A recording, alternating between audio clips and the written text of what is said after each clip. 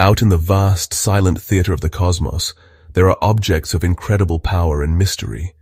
We see the brilliant light of distant suns and the soft glow of swirling nebulae. But some of the universe's most fascinating secrets are hidden in darkness. They are the ghosts of long-dead giant stars. These are not just empty spaces. They are cosmic relics of immense density and energy. We call them neutron stars.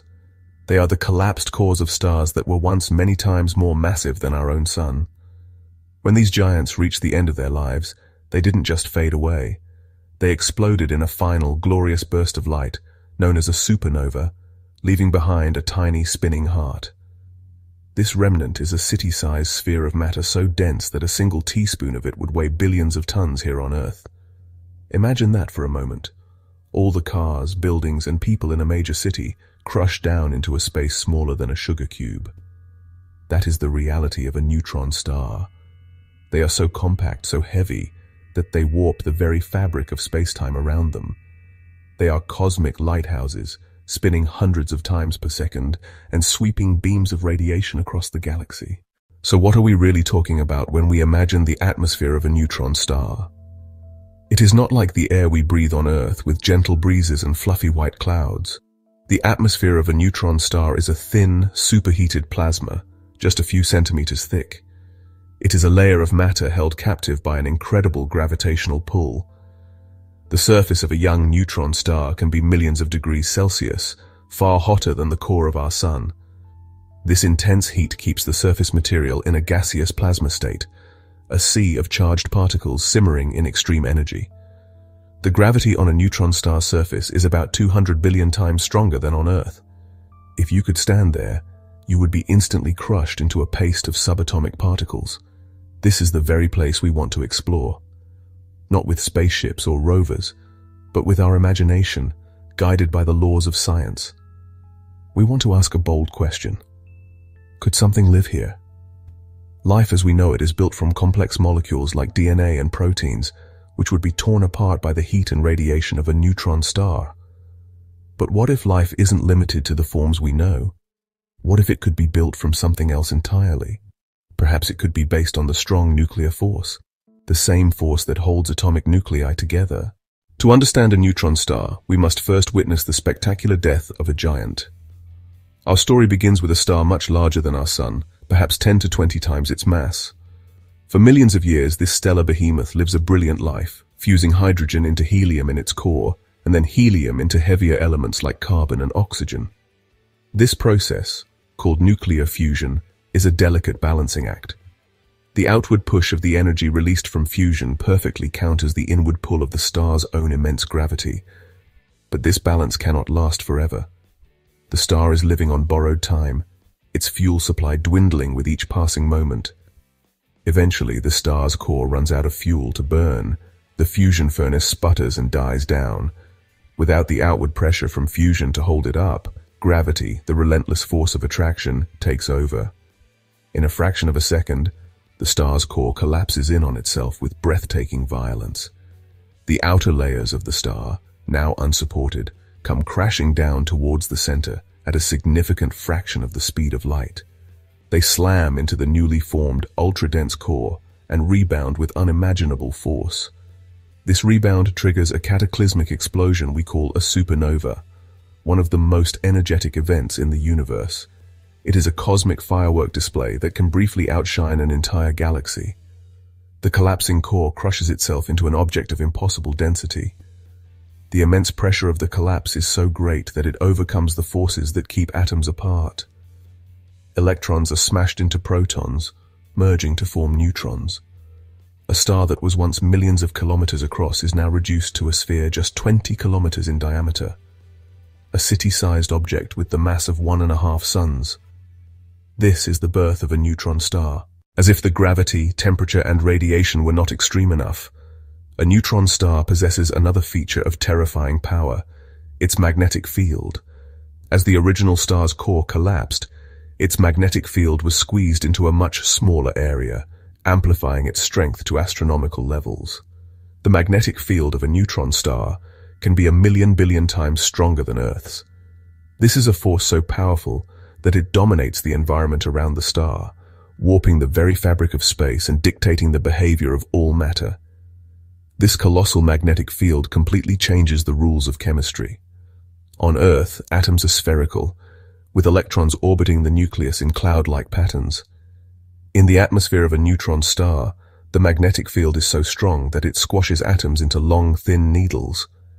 The electrons are no longer free to orbit in 3 dimensions. They are forced to travel along the magnetic field lines. The atoms themselves become cylindrical, hundreds of times longer than they are wide. In this needle-like state, atoms can bond together in ways that are impossible anywhere else in the universe.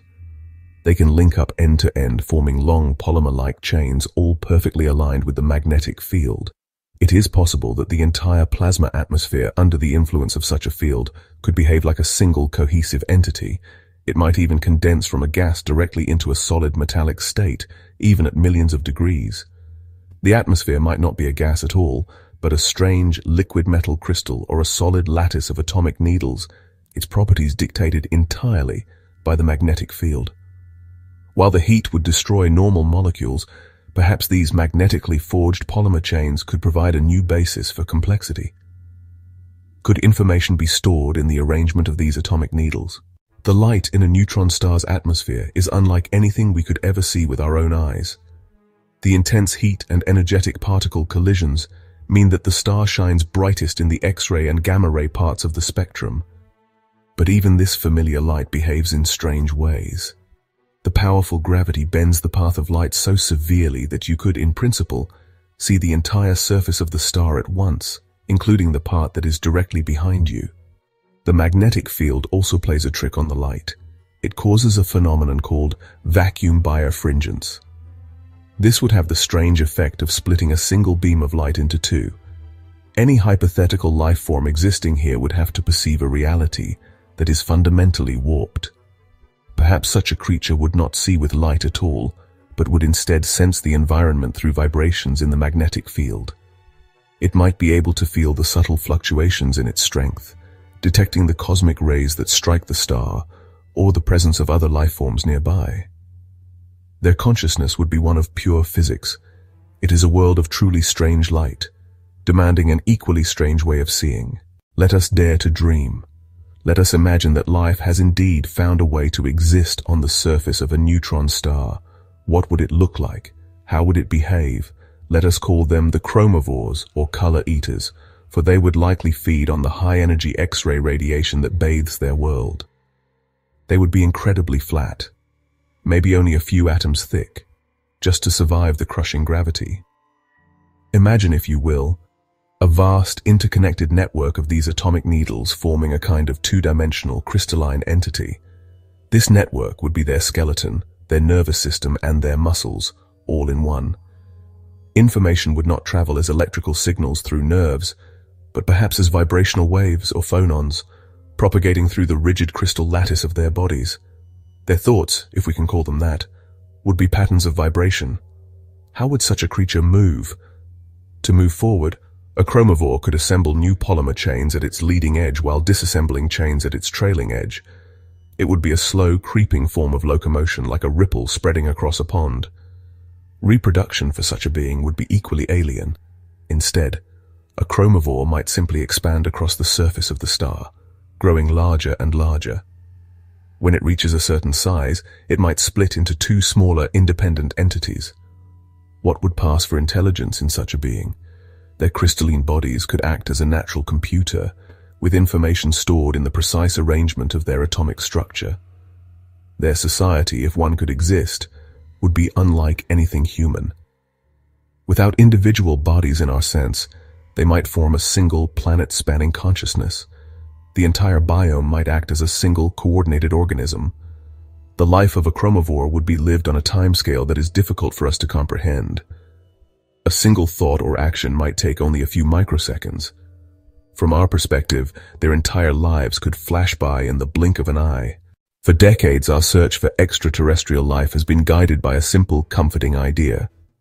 We've been looking for planets like our own, rocky worlds orbiting their stars at just the right distance. By imagining life on a neutron star, we confront the possibility that we are suffering from a profound failure of imagination. The neutron star, in its magnificent extremity, shatters this mirror. This suggests that there may not be one single type of habitable zone, but many. There could be a habitable zone for carbon-based life like ours, but there might also be a habitable zone for crystalline, magnetic life. What is life? Perhaps the best definition is simply this. Life is a system that uses energy to create and preserve information, and which is capable of evolution. Under this broader definition, the medium doesn't matter. It suggests that life might be a fundamental property of matter and energy, a pattern that emerges wherever conditions allow for complexity to arise and sustain itself. It could be a cosmic imperative, not a cosmic accident. It encourages us to think about life as a spectrum of possibilities. The universe may be filled not just with life, but with a whole continuum of emergent complexity. Ultimately, the journey to a neutron star is not just about looking out into the cosmos, it's also about looking back at ourselves. By contemplating the truly alien, we gain a deeper appreciation for the unique and precious nature of life on our own planet. When we understand how incredibly violent and hostile most of the universe is, the tranquility of Earth seems all the more miraculous. Our planet is not just a rock we live on, it's a sanctuary, a fragile garden in an overwhelmingly wild and indifferent universe. Our ability to use the laws of physics to speculate about such extreme possibilities is a testament to the reach of human curiosity and intellect. It shows that even though we are physically confined to our small planet, our minds are free to roam the entire cosmos. Our journey has taken us from the fiery death of a giant star to the bizarre, shimmering surface of its tiny spinning remnant. This exploration serves a profound purpose. It's an exercise in expanding the horizons of what we consider to be possible. It means that the universe could be far richer and more diverse than we've ever dared to imagine. The cosmic stage isn't just filled with rocky planets and gas giants. It's populated by a zoo of exotic objects, each with its own unique physics and chemistry. By asking what if, in the face of such impossible conditions, we perform one of the most vital functions of science. We push at the boundaries of our knowledge. We identify the limits of our current theories and dream about what might lie beyond them. Our speculative journey suggests a universe that is not just filled with inert matter and mindless energy, but one that may have a natural tendency towards complexity and perhaps even towards thought. The universe itself might have the potential to think in a multitude of different languages.